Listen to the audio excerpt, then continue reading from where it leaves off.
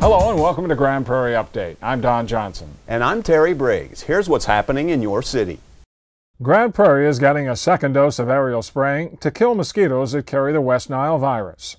The virus has infected dozens of people in North Texas, 10 of them in Grand Prairie, including one fatality. The spraying is scheduled to start at 9 p.m. and could continue for several hours, much like the first round of spraying on Sunday night. To do the job, planes like this one will be using a chemical that attracts adult mosquitoes and then kills them. Health experts say the chemical is safe for humans. The chemical that's going to be used in this case is approved by the EPA and the Center for Disease Control for this application. There are tests that have been done across the country to see if there is an impact on humans.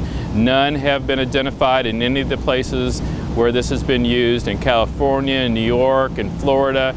And so, like I've mentioned, it's utilized in the truck activities that cities across the Metroplex have done for years, and so we have not noted any impact of any kind, and so that's why it's the chemical that's been selected.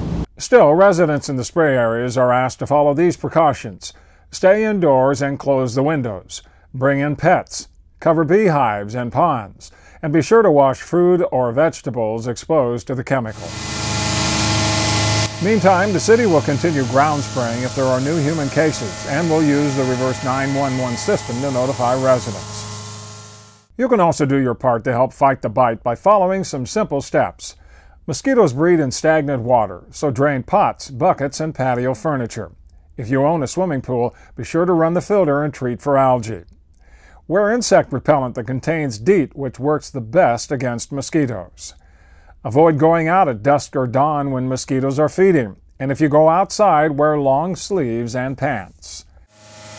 And remember, you can check for spray alerts and other West Nile information online at gptx.org/fightthebite.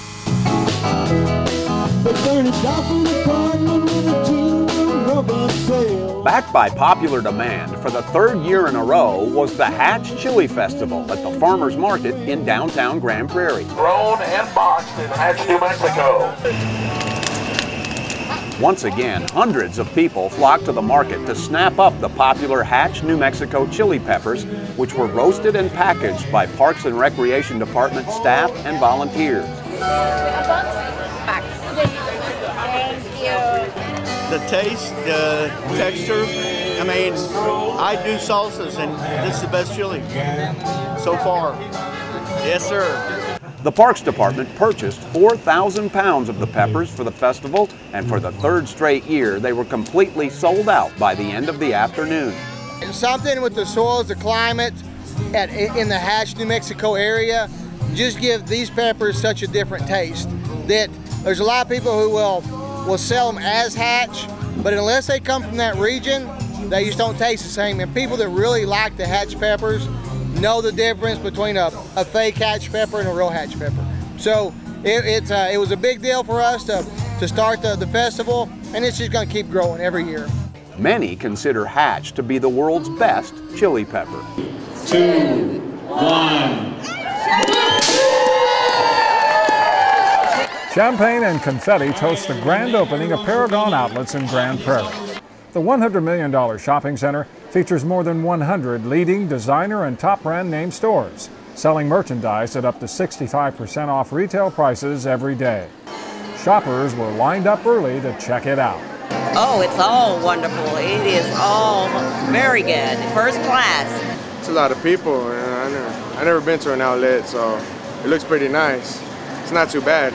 It's different. I didn't expect them to have any place like this, but I'm excited about it, just down the street from my house. And city officials are excited about the revenue Paragon will generate in sales taxes. We think conservatively it'll generate $2 million for the city, and hopefully maybe even 3 or 4. But we think conservatively $2 million. We're full over here now. They all got to go down. Officials are expecting thousands of visitors this weekend, so police, parking attendants, and off-site parking lots are being used to ease traffic problems. You can get directions and other information about the outlet center by going online at paragonoutletsgp.com. That's it for this edition of Grand Prairie Update. Hope you can join us next time.